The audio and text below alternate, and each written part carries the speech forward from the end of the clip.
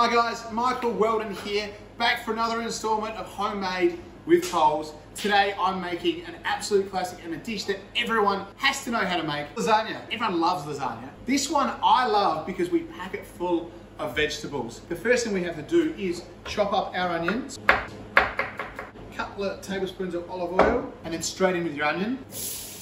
Just fry this off till it begins to soften. 2 or 3 minutes, that's all we need. A little pinch of salt in there as well.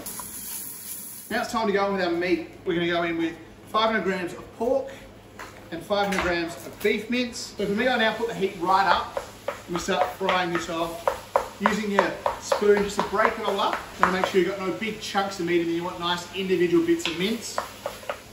Alright, so our mince has been frying off for about 5 minutes.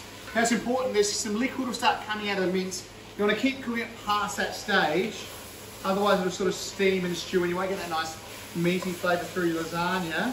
Now we're going to go in with our other ingredients. So I've got 2 zucchinis, 2 carrots, 200 grams of mushrooms, all thinly sliced or grated. I'm going to mix them through. And all I do here is just push all of the other ingredients to one side, so I've got a bit of the flat pot revealed. I'm going to go in with a nice big tablespoon tomato paste, and I want to just fry that off a little bit. Then I'm going to add in a tin of tomatoes, and I'm also going to fill that tin up with water and add that water back in as well. Another pinch of salt here, stir this through, a little bit of dried oregano. Now we want to give this a stir, bring it up to that boil, and then drop it down to a simmer, and we're going to simmer it for about 25 minutes to half an hour, just until all those vegetables have softened and that meat has softened down and it looks nice and saucy. We're just going to add to that a bag of spinach. What we want to do is just wilt them. It should only take 1 minute, and once they've all cooked down, you can start making that lasagna. You can see that spinach is wilted into our sauce. We're going to turn the heat off now. The last thing we need to do before we start layering up our lasagna is just to make our cheesy top layer. So I'm going to crumble this ricotta cheese just to break it up a little bit. You just want to go half a cup of milk, grab a whisk, mash it together to be almost like a bit of a sauce. This is just going to be a cheesy layer on top of our lasagna. Now we're going to start by putting in a layer of our tomato sauce and just spread that along the bottom of our dish. This is like the base building block of our lasagna. And then we're going to go in with a couple of our lasagna sheets so that 3 will fit in there nicely. Give them a little press down, and they'll sort of swell up and soak up when they cook. And then we go with our next layer of lasagna. I think we'll probably go for 4 layers of pasta in here. This is looking beautiful.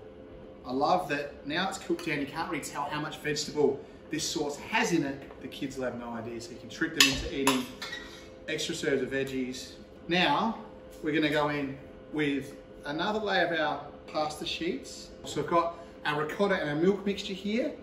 We're just going to chuck this straight on top. Obviously when this cooks, it's going to melt down and go oozy and gooey and sort of bubble away. Just to finish it off, because we need that extra bit of cheesiness, I've just got some shredded tasty cheese here. We're just going to sprinkle that over the top. Now this guy is going to go into a 180-degree oven for about 30 minutes till it's all gooey and golden on top and bubbling out the sides. You can poke a knife through, make sure those lasagna sheets have rehydrated and cooked through, and then you're good to go. So there you have it. That is my lasagna recipe with all those extra hidden little veggies in there. Thank you for watching, guys. See you very soon.